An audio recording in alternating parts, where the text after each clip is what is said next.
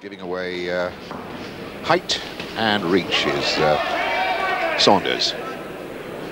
Giving away 4 pounds in weight. He came in at 10.8. Andy Holligan's British Championship. And he's already giving the Bristol stables of Mike Jacobs.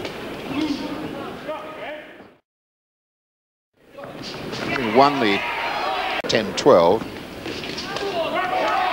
It's 5 pounds over the welterweight level.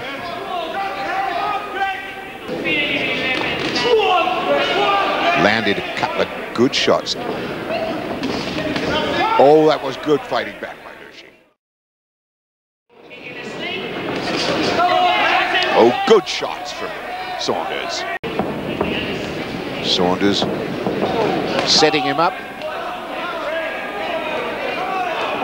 Lueshing just trying to get out of trouble, letting go with lefts and rights.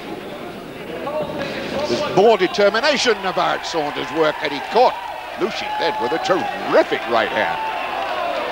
Lueshing didn't take a count. Perhaps he should have done. Well, he's going to take a count now. That left hand really got him. Get up now. Twice he's down, and he's in a lot of bother here. Saunders has his man now, going for him, and puts him down again. And surely that's got to be the end. Referee Winford Jones. Can't let this go on, surely. No, he stopped it. A dramatic upset. That's the first one. And Lueshing got up much too quickly. But Saunders is after him again. That left hand over the top. Dumps him. And this finally does it. That left hand. And referee just has to step in. Tremendous victory then for the boy from Barnsley, Chris Saunders. Fight within the trade. Good right hand from Lueshing, and Saunders is down for the first time. The count goes to 8. Lueshing right on the chin, and he went down heavily, and Saunders is in trouble now. Hit with the left hooks, 2 of them got home. And Saunders in his first defence. He's trying to draw Saunders into him and counter-punch him. Left hook again, Saunders looking to land his own big punches. And there's another right hand! He just can't get out of the way of the right hand. And a hook! Third knockdown of the round. If the 3 knockdown rule was in operation, would be out of there by now. I don't think he's going to get through this now. Lueshing is caught with a right hand himself, and he seemed to touch down to me. He's just standing in front of me, just picks his point right on the chin there, and he goes down quite heavily.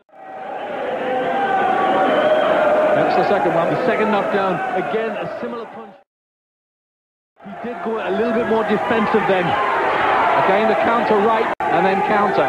Like that, there it is again, right hand. Mickey Van looks at him very, very closely.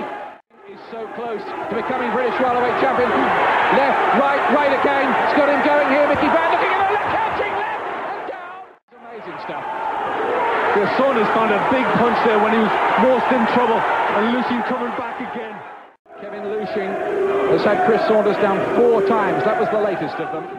Yes, and Saunders must be wondering how he gets to Lueshing, because every time he tries, he gets caught with that right hand. But he came back.